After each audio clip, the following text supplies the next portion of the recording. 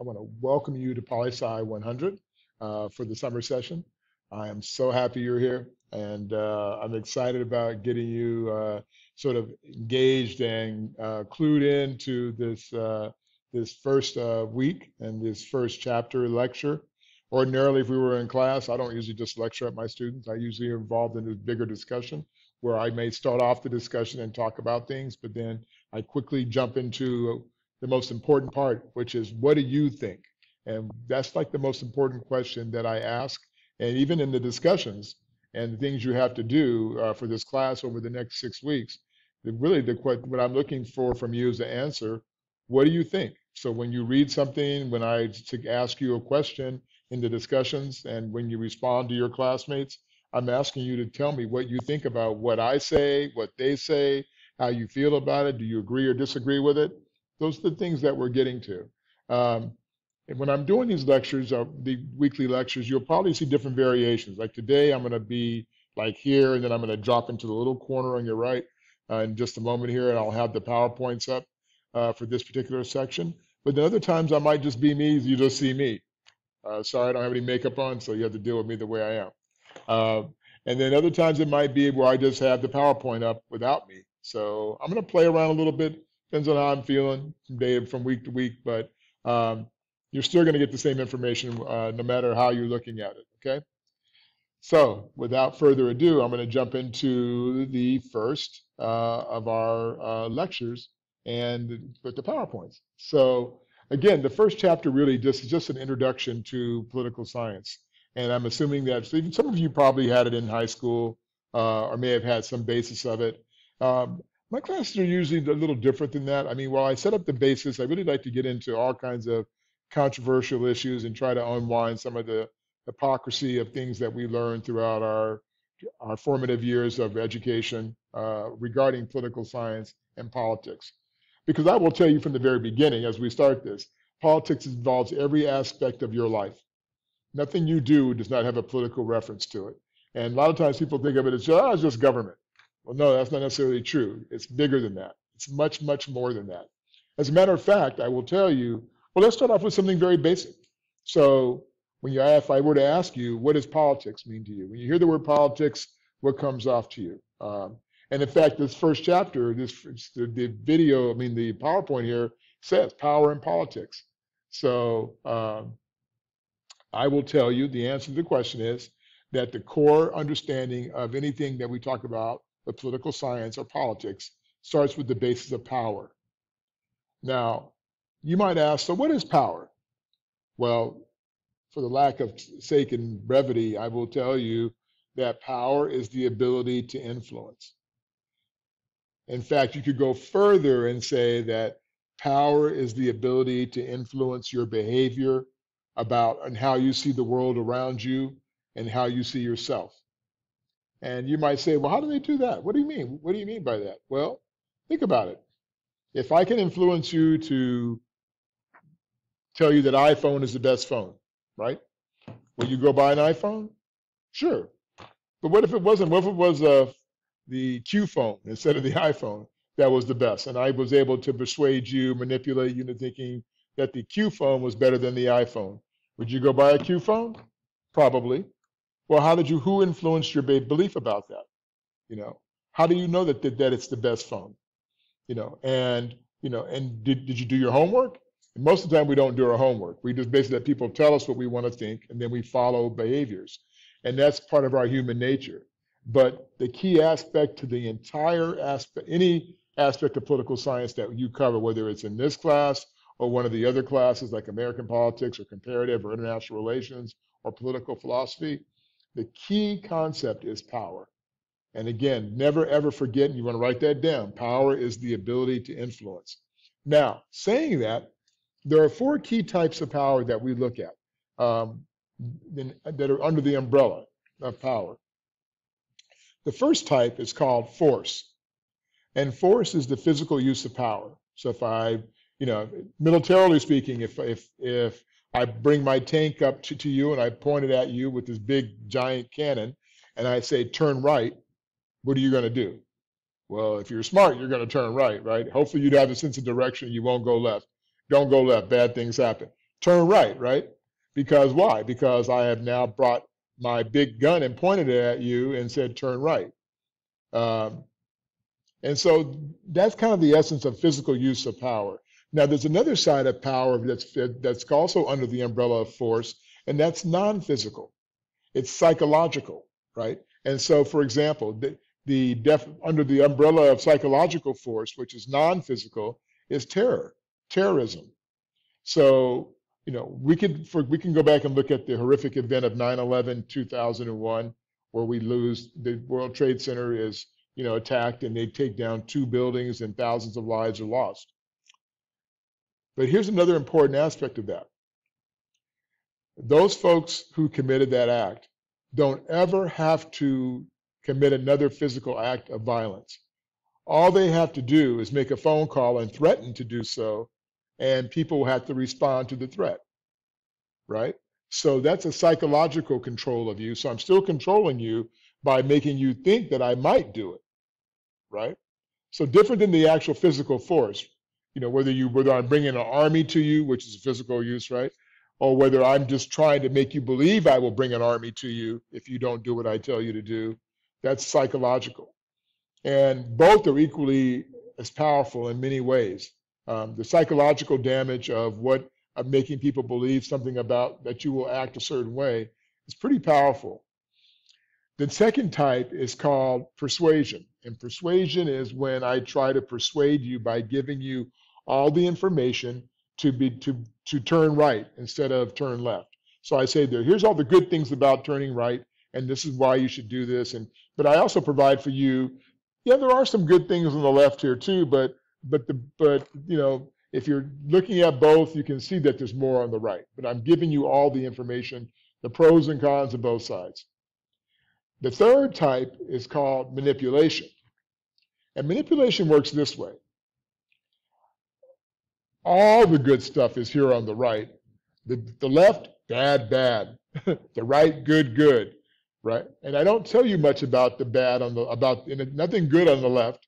I only tell you the bad on the left because why? I want you to go to the right. Make sense? So I want you to go right, so I make the right look really good and make the left look really bad. But I'm concealing part of the good on the left so you don't think anything's good on the left. Trusting that you're probably not going to go investigate, you're just going to let me tell you what I want you to believe, and then you're going to follow what I tell you to do. Okay, makes sense? Yeah, so that's manipulative, right? And that's typically what we see that happens today in America most of the time, is the fact that the general public is manipulated quite a bit by misinformation that comes from the government and other folks that drive our daily lives. And that's unfortunate because we make all kinds of decisions, and if you don't have the truth, how do you make a good decision? It's hard to get to a good decision if you're not willing to challenge what you've been told, or at least investigate if what they told you was true. Even our founding fathers said, you know what? Believe in your country, but don't trust the leaders. Investigate the people because they're human beings and they're usually power motivated, and you have to be able to make sure you hold them accountable. And that's something we rarely do in our system today. Even today, as we confront, the criminality of things that happen in our own country that normally you think happen in other countries, then we find it happens here in our own system. And there are lots of reasons for it. Most of it's driven by money, but we'll talk more about that a little bit later in the class. So understanding that is really important. So the fourth form, is called exchange. And exchange is kind of like a barter, a trade. So I give you something, you give me something in return, so we don't go to war or fight each other. So a good example of that would be like the Cuban Missile Crisis in 1962. We almost come to the brink of blowing up the world, United States versus Soviet Union. And what ended up saving us was that we made a deal with the Soviets quietly and behind the scenes. We'll take our Jupiter 2 missiles out of Turkey that are pointed at you if you take the missiles out of Cuba. But don't tell anybody that we agreed to this, because we don't want to look weak, meaning us, the United States. So they made an agreement, we made an agreement, and we avoided a nuclear war, as a result of it.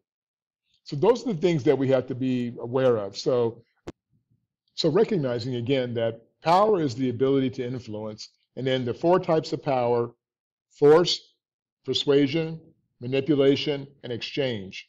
Those are the things that you definitely want to keep in your brain throughout this entire 6 weeks, because they will explain most of what you will have to learn throughout this process. Okay, so let's jump into the PowerPoints a little bit, just to kind of get whet your appetite. So again, politics is starts off with basically that every society has to have institutional framework or institutions of government to operate. Whether you're a democracy or non-democracy, you have to have an infrastructure that drives your society. The things, that mechanisms of government that allow for you to distribute goods and services to the people, build an economy, use your resources, those types of things. To get it to have the day-to-day operation of your country even work requires politics. So this is the things that why I say it's so important you understand that it's part of every aspect of your life, because all those different things that requires and that are required of society are and the institutions of government are the things that are derived from power. Now, let me move on here. So when we talk about, the idea of political and the process of politics and how it works, Harold Laswell, was very famously made this comment about that basically politics is how deciding who gets what, when, where, and how. Or not where, but who gets what, who gets what, when, and how. Let me try that again. And so with that, it's important to recognize that, what does he mean by that? So what he means is that, well, okay, so we're talking about, and politically speaking, who gets what, meaning, what do the people get? And then, of course, what the leadership gets. When do they get it? And the processes by which they get it. How? The how is the process. And so he's the first person to kind of very succinctly lay out this sort of ideology about the basis of politics and power and how it works. So under the umbrella or auspices of politics, there are three primary assumptions that exist within societies and people. Basically, it says within our human nature that we all have our own wants, needs, and desires. One of the things I'm always keen about saying to my students that, it's not just about you. So when you're thinking about, when you vote for certain things or you want things a certain way, it's okay to want what you want as a human being individually, but it's also equally important to recognize that it's not just about you, and that just because, you have to think about the greater good of society. And in that, by thinking about the greater good means that you will still benefit from it. But if you think it's just about you, chances are you're going to be mad all the time, because they don't make laws and policies to serve just your interest. They do it to serve everyone's interest. It's okay to have those thoughts, but it's okay to also recognize that it's bigger than you and to recognize that.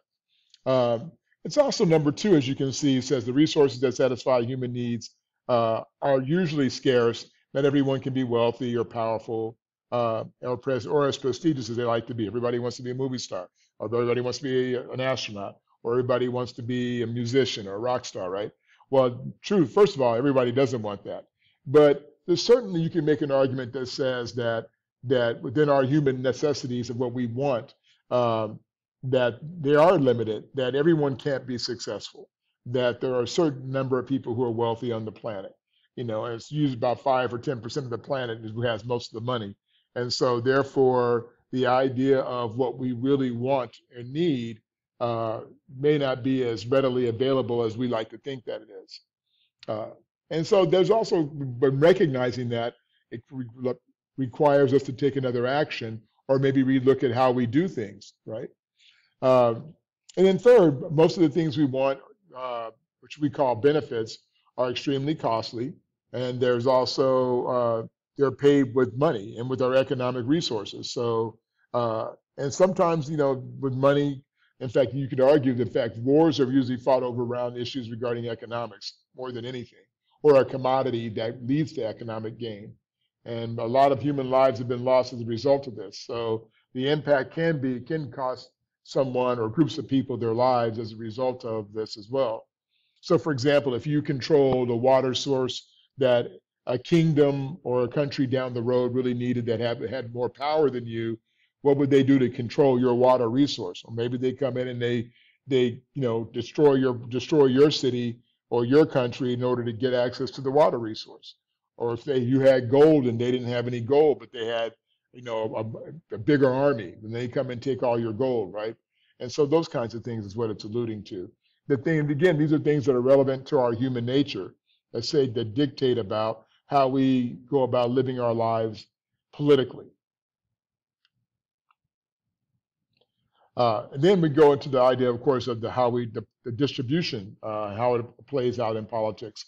So as you can talk about the processes that exist within societies, that in fact societies cannot function without a distributed process that basically gets goods and services out to the people. So it doesn't mean everybody's going to get the exact same thing, but to try to provide the necessities of society, the necessities of society to all people. That's the thing that's most important. Oh, there's one other thing. I think I missed it there. So let me drop back one. The other thing had to do with the idea when we talk about the ideas of politics, and we tend to look at them as being positive, uh, and they certainly can be if utilized properly. But there are also aspects within our human nature that people would argue that it basically can lead to corruption and degradation, and people end up being abused and manipulated by leaders and by people and corporations who have money. And we see this play out time and time again in our own world. Um, so is it inherently corrupt? Well, it certainly can be, particularly with all the money that's thrown at it today. Not just in America either. We're certainly looking inside of our own house, but where you could say the impact of money in America certainly has dictated a lot of the reality of how our lives are in our country.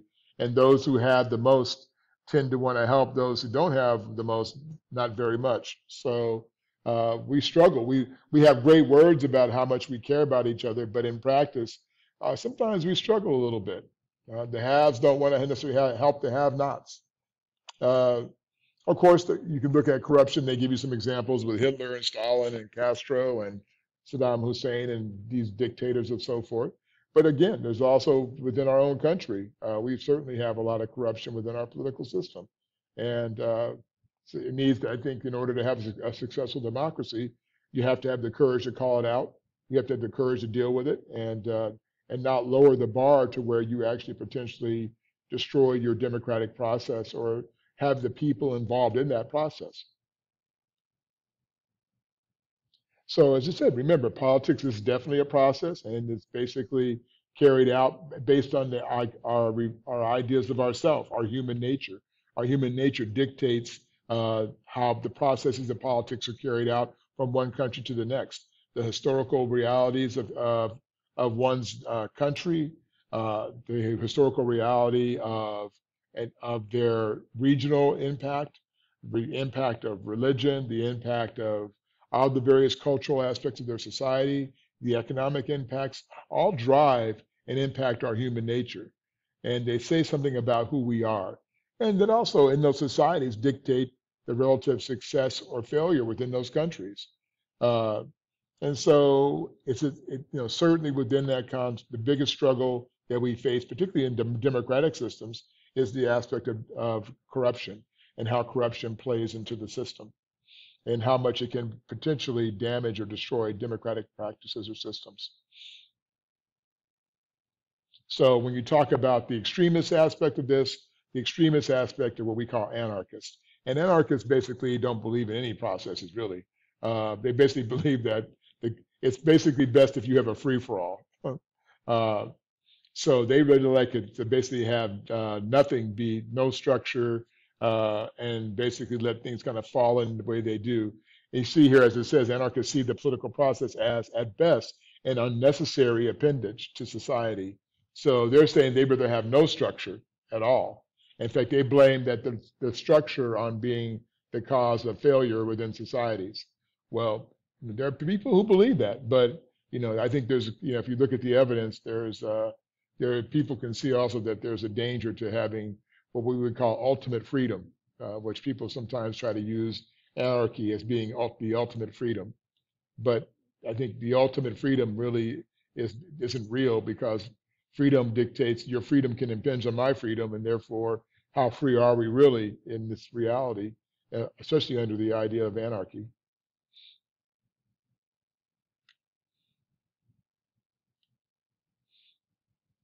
Okay, I'm going to skip a little bit here. So again, the two basic aspects of politics are government and power. Those are the two the umbrellas under which politics exists. And again, governments are the institutional framework. Power is how governments exist and control the people. Power is the ability to influence, and that's what governments utilize in order to control the masses. Machiavelli, one of our great political theorists, wrote, and again, let me remind you as I'm covering a couple of these philosophers, political philosophers. Remember, they only have the ability to take a snapshot of time in the world they exist. So recognize that, so that when you see their view of the world, it's only derived from the time they live in and the world, the way the world is that they exist in, and also looking backward.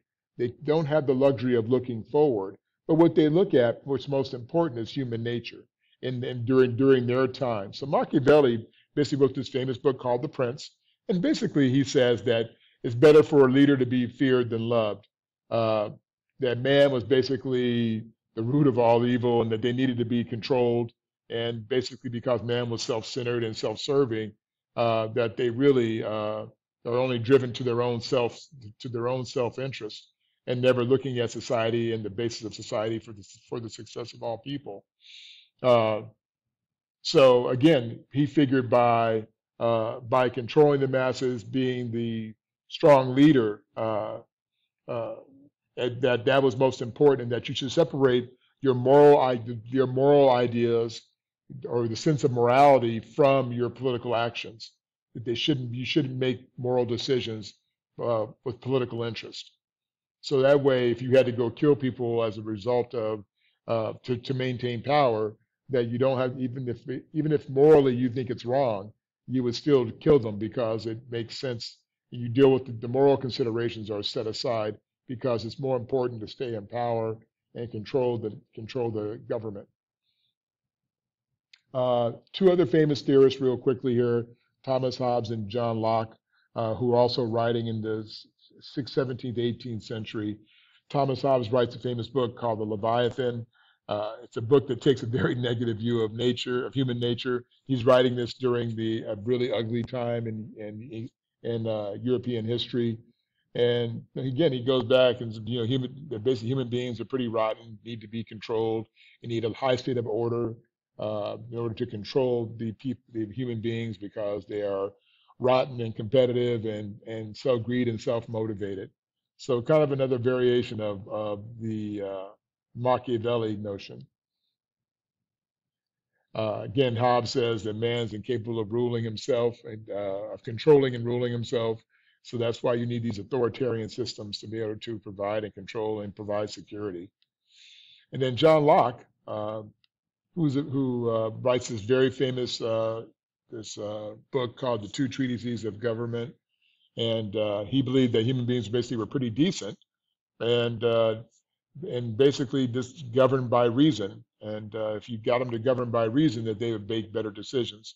He believed in the concept of natural law, and that basically the sense of that every individual was entitled to life, liberty, and property. That was just a God-given natural right for all human beings. So he's taken a much more positive view of human beings than Hobbes did or Machiavelli. But again, you're talking about snapshots in time in the world in which they existed. Uh, Locke also believed that individuals should be able to pursue their own self-interest, which really had to do with the acquisition of property at that time.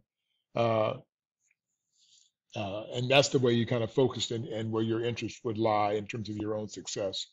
Uh, Governments were in place to provide justice, uh, and that a moral government must be designed to protect the natural state of men in the state of nature, so that everything was built around the idea of maintaining uh, having a moral government that was basically, if you have moral men making decisions, that they would basically be focused on, again, protecting the rights of men to life, liberty, and property, and which was again this called the state of nature.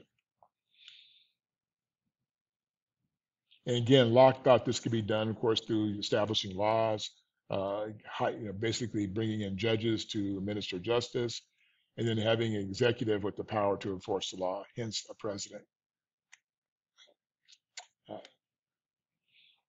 so again, this talks about the notion of human nature. So they ask the question: is man first a social or a communal animal, and who naturally seeks to work with and cooperate with others for the betterment of all society, or is he self-interested, as Hobbes and Machiavelli uh, illustrate, and brought together by force and forced to cooperate?